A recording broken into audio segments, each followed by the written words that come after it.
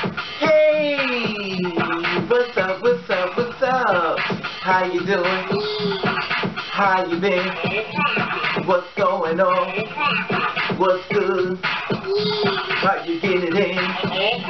Body getting it funny? What's going on, people? Yeah, it's 100% transgender fashion show. That means everybody's transgender in the fashion show. Marco Moco did 100% transgender fashion show. Designer Marco Moco debuted an all transgender roster on New York Fashion Week runway. Now this is being reported as of September the 10th, 2018. Collection 7, the latest lines of Marco Moco, made history Saturday, presenting an entirely transgender roster of models and designers, underwear brands in New York Fashion Week runway show. The most trans men ever assembled in the NYFW runway.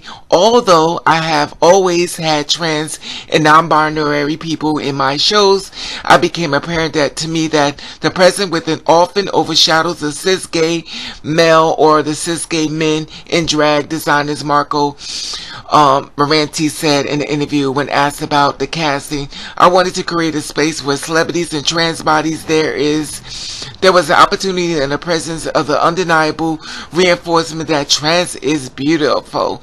Porn star Dominique Jackson as Alicia Ross walked alongside the transparent actress Tracy and YouTuber Gigi Gorgeous, as well as models as Gina, Leaf, Ashley, Carmen Carrera, Aden, and Ariska, and not even half the cast that would include 34 models. There was an ongoing need for conversation and inclusion of the past fashion show season and borderlines of tokenism. Now, Gina opened the show and said in the video, but the reality is that being trans is not a trend. It is life. Beauty as power. I floated with modeling back in the 20s while living in New York City, but I had always been shut out because of my curves, Tracy said in an interview. I'm too thick for the industry standards and not thick enough for plus size model. It was nice to be on a runway where none of that matters and I could let my hourglass be what it is, and a confidence that the fashion industry is waking up to many different bodies and types and shades and experiences, and this thing is called beauty. This was such a historic moment and a statement from the fashion industry, Leaf Ashley said in an interview.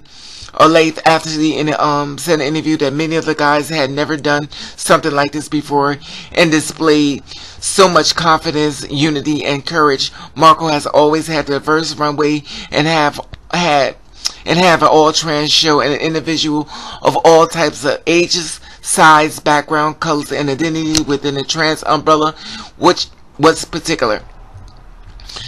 You know, so those are all the people that was in the show. They were all trans men and all trans women. Beautiful. There's an old saying goes from Laverne Cox, trans is beautiful. Look how beautiful they are. So thank you Marco for designing such a fashionable thing to let people know that there are more people out here in the world that you ever get to realize and stuff. They're beautiful. They're human. They're like you. They breathe. They want to be happy. They do everything. They want to, to get the life's loyalties and accolades as far as being in a world of different. Enjoy the difference. We're all different in our own little way. This feels so good. Anyway, like I said before, I love your feedback on this. How do you feel about this? 100% transgender fashion show. This is good. This is almost like a spin-off of Pause FX. So let us hope the trend keep going. And this was an all-transgender roster on New York Fashion Week runway and stuff. And this is something that's basically made history. And I'm happy to be a part of this life about now when it's making history as a trans woman as well. Like I said before, I love your feedback on this. Subscribe to my channel and let you know I love you. And at the top there's an Instagram button. If you follow me, I'll follow back. Let you know I love you. And thank you for watching. Kiss the ring.